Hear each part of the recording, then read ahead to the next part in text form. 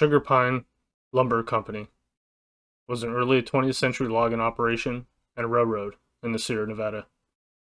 Unable to secure water rights to build a log flume, the company operated on the crookedest railroad ever built. They later developed the Minarets type locomotive, the largest and most powerful saddle tank locomotive ever built.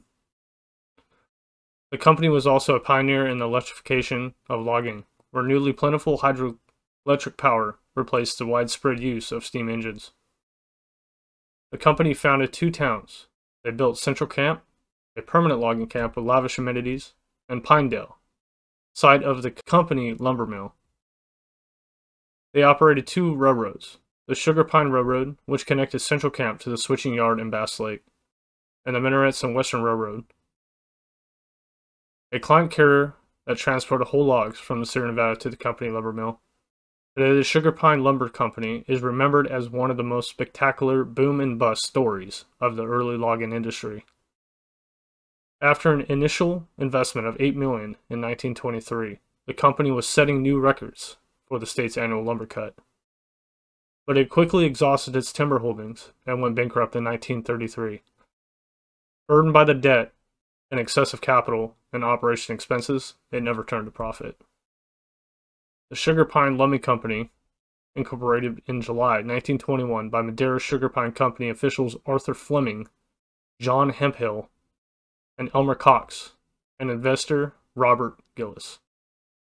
They acquired 50,000 acres of old-growth mixed conifer forest spanning eastward from the existing Madera SugarPine Lumber Company operation to the gorge of the San Joaquin River. Fresno and the Madera County competed to be the site of the new sawmill and railroad terminus to be built in the San Joaquin Valley along the Southern Pacific Line. Fresno won the bid, offering a section of land that became known as Pinedale. Fresno also offered $375,000 in cash that helped the company secure the railroad right of the way of the mountains. The SugarPine Lumber Company acquired the timber holdings along the upper San Joaquin River, but it could not acquire the underlying water rights from the San Joaquin Light and Power. This meant the company could not build a log flume to get the wood to the market. Instead, two standard gauged railroads were built connecting the sawmill with the lumber camp, 63.27 miles away. Minarets and Western Railroad. The SugarPine Lumber Company could not afford to build a single private railroad from the valley to the mountains. The distance covered more than 40 miles of private rangeland, and ranchers could set any price they wanted. A workaround was considered to create a separate subsidiary company that was incorporated as a common carrier. This allowed the necessary right-of-way to be secured easily and inexpensive at a fixed price. The 43.45 mile right-of-way was negotiated for $175,000 paid full for the Fresno County location incentives. The railroad construction was financed by an initial company bond issue of $2.2 million. The Minarets and Western Railway connected with the SugarPine Railroad at the Wishon switching yards of Bass Lake. From there, the Minarets and Western flat cars were pulled up to a 10.82 mile standard gauge railroad to the Central Camp. The base of logging operations in the woods, the SugarPine Railway was built as a consistent 4.5% grade that wound through a series of 62 20-degree curves. This required the SugarPine Railroad to run a different set of 2822 locomotives, where the water is carried in tanks mounted on the engine to increase tractive power.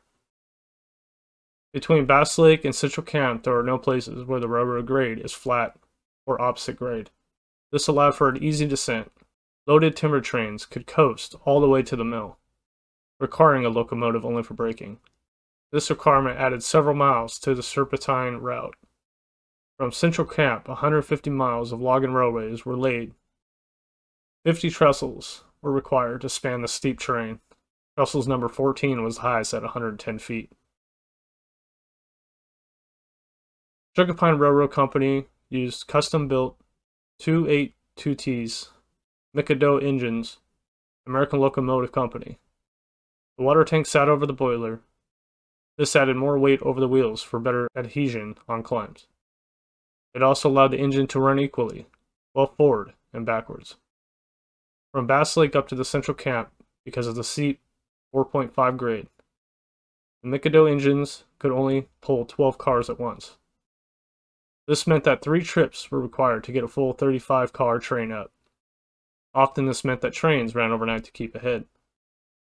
The company added more similar specification Mikado locomotives as they began cutting further out the timber tracks.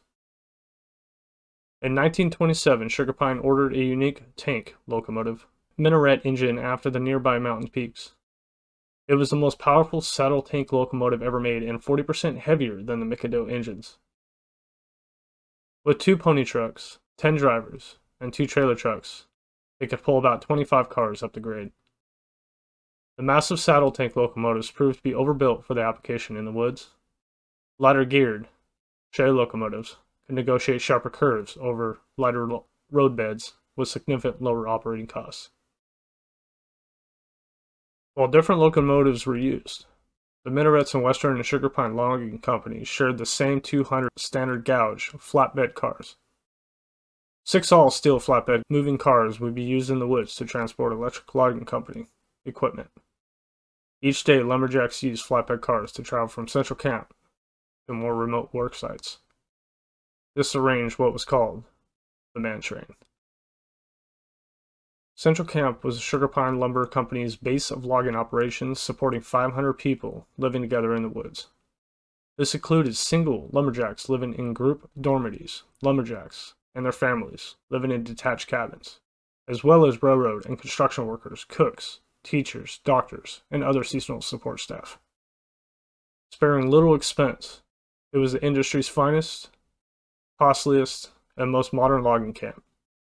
The Fresno Republican covered the camp's grand opening in 1923, which stood in stark contrast to primitive woods camps, the Republican reported. Central Camp, the little capital of SugarPine Hills, is hidden away in a grove of towering trees. Huge buildings have been erected that are substantial enough to stand for 75 years or more. Even in the trying weather that exists during the winter, when snow piles up from 6 to 8 feet high, 2 of the buildings have a fully as large as floor space as the Fresno Auditorium. From garage to hospital, this lumber city is the most modern of any in the world, the builders claim. To the visitor, the contention is substantiated when a tour of the city limits is made. Comforts and conveniences that would be found in the country's finest summer resorts are in the evidence everywhere. Built at a cost of $600,000, the investment was elaborated for what was ultimately a transitory worksite.